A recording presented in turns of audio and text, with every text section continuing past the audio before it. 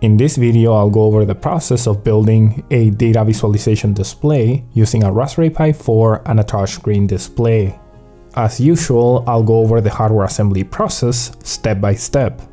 I'll then move on to explaining the software that we're going to need for setting up what we want to display.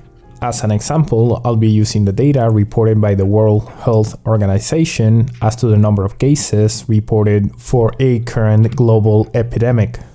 This will show how to use an API to query the data, store it locally, and then have it display using the Google Charts API on the Raspberry Pi touchscreen display. Alright, let's do this.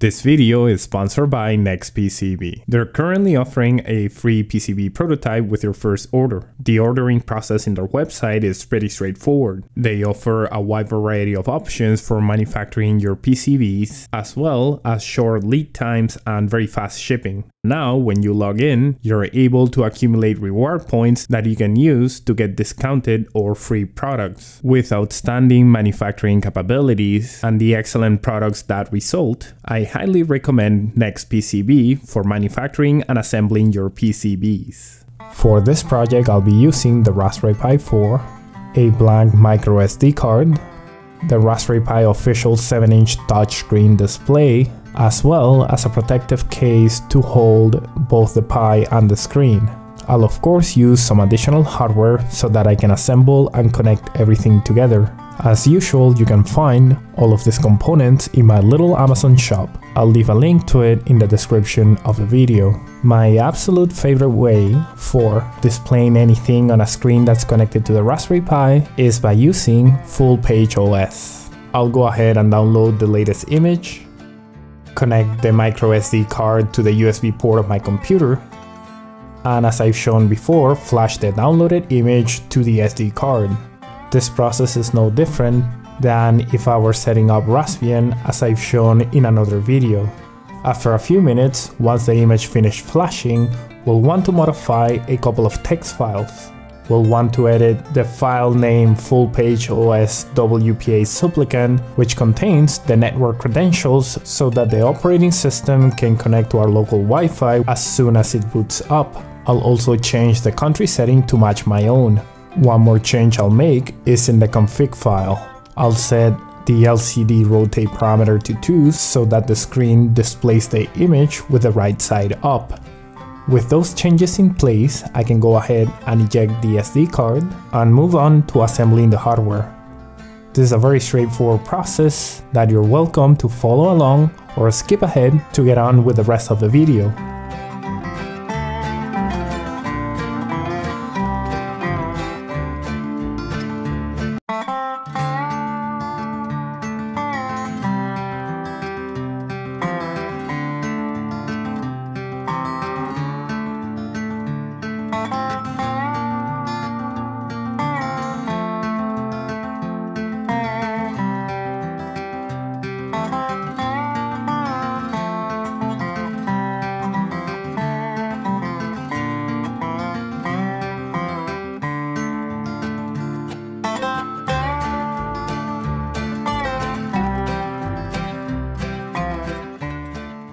Once we've assembled the hardware and connected power to the Pi, the FullPageOS should run immediately.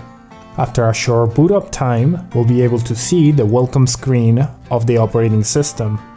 Displaying our own web page is pretty straightforward as well. I'll go ahead and log in remotely using SSH from my computer. And if you're unfamiliar with how to do this, I have a couple of videos where I explain it in more detail.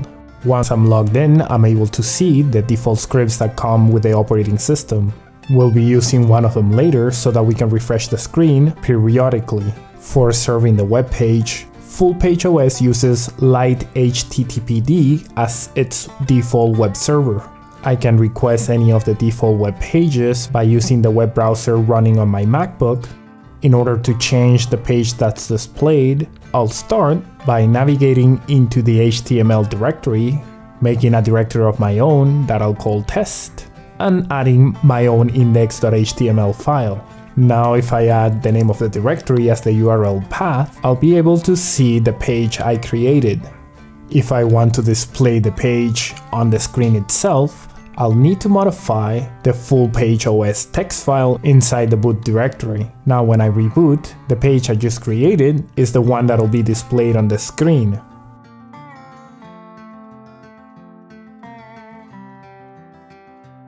So now I can move on to display a data visualization page that I've been working on over the past few days. I'll clone my demos repository for the Raspberry Pi and move the COVID-19 demo to the HTML subdirectory. This is an example for visualizing data on a web page. The first part of it is using a Python script to gather the data from an online API. The API provides a useful way to query the data reported by the Center for System Science and Engineering at Johns Hopkins University. The data is both publicly available and has also been published in a peer-reviewed scientific journal. The online API returns the reported data in JSON format. But instead of querying the API every time I want to display data on the page, I use the Python script to download it locally. It goes back to the first day when data became available up to the time that the script was run. If the data is already available locally, it doesn't query the API, but if it isn't, then it goes ahead and fetches it. Because the API doesn't report the number of cases reported by a country for a particular day, I have to do additional processing. You're welcome to go over the script and ask me any questions if you have them. I'll go ahead and run the script so I can gather the data, and if I go back to the browser running on my MacBook, I can point it to the directory and look at the included web page. I'll spare you of the nitty-gritty details of what's going on behind the scenes, but I will give an overview.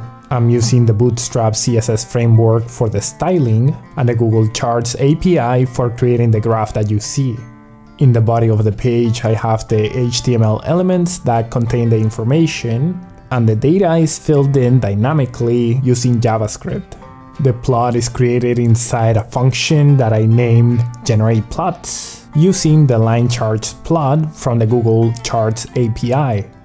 In order to give the data to the plot, I use an AJAX request that's sent to the web server running on the Pi.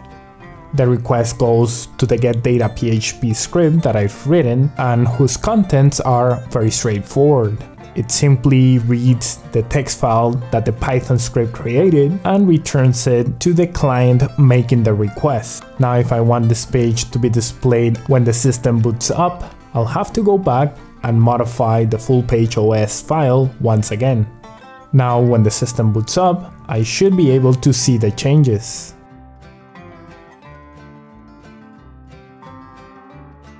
What's great about using a web page is that the touch capabilities are already built in.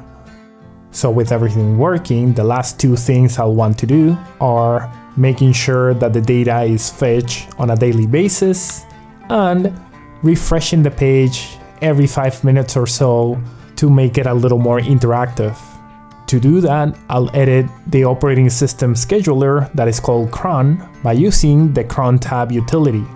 I'll add 2 entries to it, one for running the Python script every day at midnight, and the other for running the script I mentioned in our home directory.